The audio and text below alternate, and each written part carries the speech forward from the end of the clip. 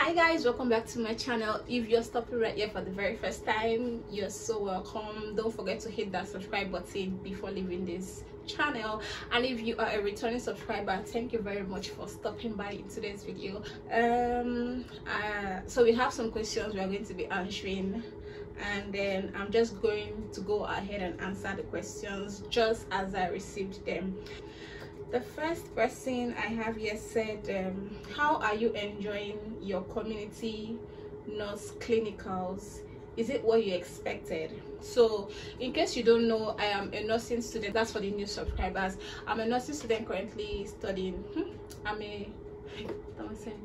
a Nigerian student currently studying nursing. So recently we had a community experience, and the community experience means that you'll be posted to a certain place around the community where we are in, and you're expected to stay there for a total of 1 month. So this person is asking if I'm enjoying the clinical experience and if it is what I expected. I'm actually enjoying it. It was nice. I enjoyed every bit of it. I had to experience delivery more because in my school we actually have an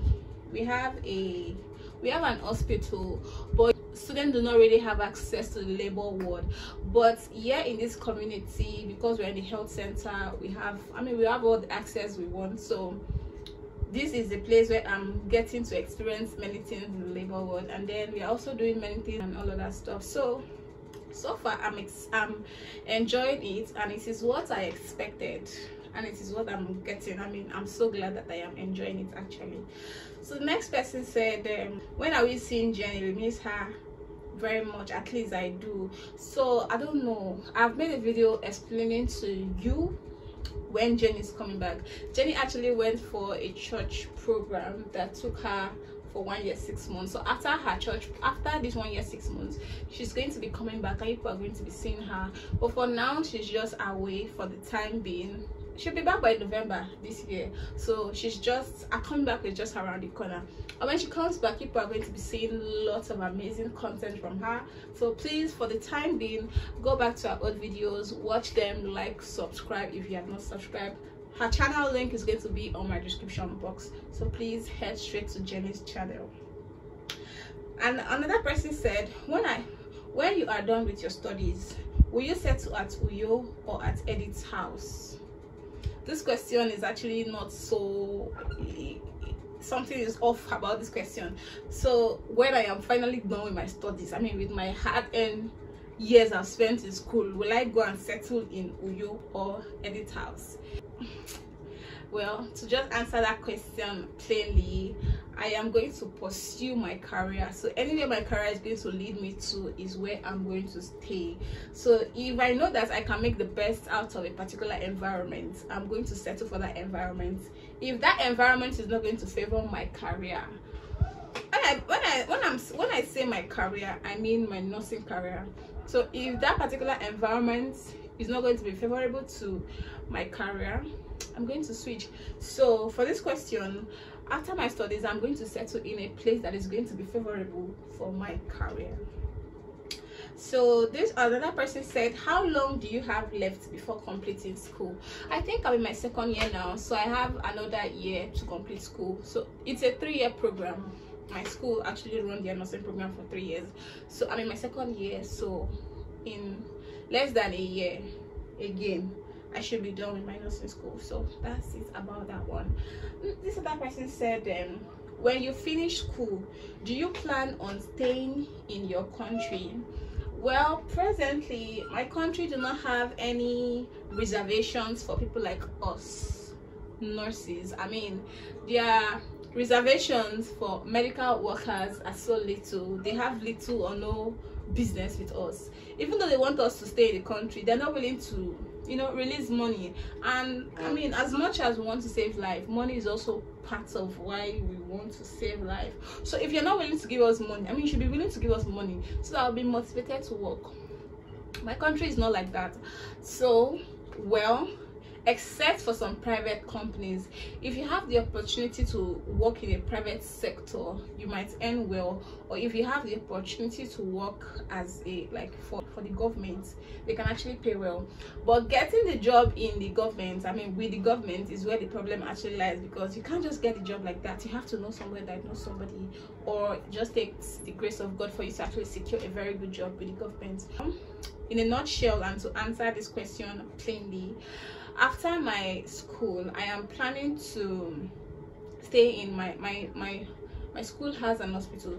After the school, you have to work for our hospital in school there.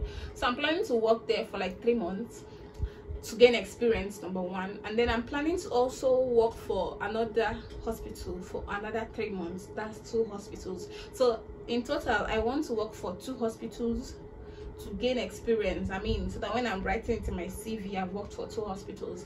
After that 2 hospitals, I should be thinking of how to actually better my life. So these two hospitals I'm going to be working for, it doesn't matter how much they will pay me. Even though they will be paying me 5,000 naira, I'm going to accept it. The aim at that time, when I'm just finishing school, is just to get, I mean, to just have it that I have worked for this hospital. But after that time, after those 2 hospitals is over, I need to start aiming high. I mean, I need to start putting these people where they belong. So if this country is going to be favorable to me, if I'm going to see a good place to work in where they'll be paying me good money, not just a good place, I would stay. But if not, carry me there go, better country. I'm going to a better country. That's just that about that one. So some other person said, beautiful always, thank you very much. Another person said, where is your sister Jenny and when is she coming back on YouTube again? I think I answered that question. She's out there for a good cause. She's going to be coming back by November, so anticipate, keep on waiting for her. You're going to see her very soon. So this other person said, how do you film and edit? How do you film your videos and edit them? So now, before I was using an iPhone 6 to film my video, but the phone got bad and I had to change it. Presently I'm filming with an iPhone 11, so, and I edit with a Filmora app.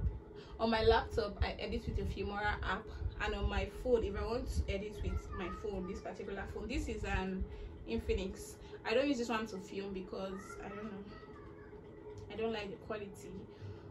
It's an old phone, so you know Android, when the phone gets old, the quality tends to reduce. That's just the problem about this one. But I use this one in editing sometimes. When I just got this phone newly, I couldn't transfer files from the phone to the laptop. So because I couldn't transfer files from the phone to the laptop, I actually transferred them. In fact, I downloaded InShot there, and I was using that InShot to edit my videos. So if you want to film with your phone, make sure you just have a good quality phone. Make sure you clean the lens so that it's just going to be bright. I mean, just stay and do your thing.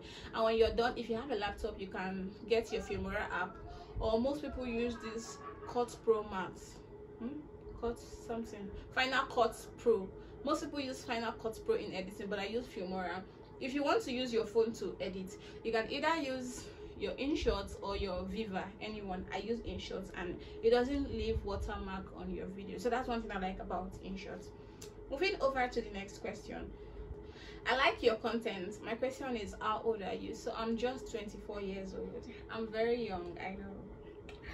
Another person said, why did you all stop living together? You haven't been to your elder sister's house as well.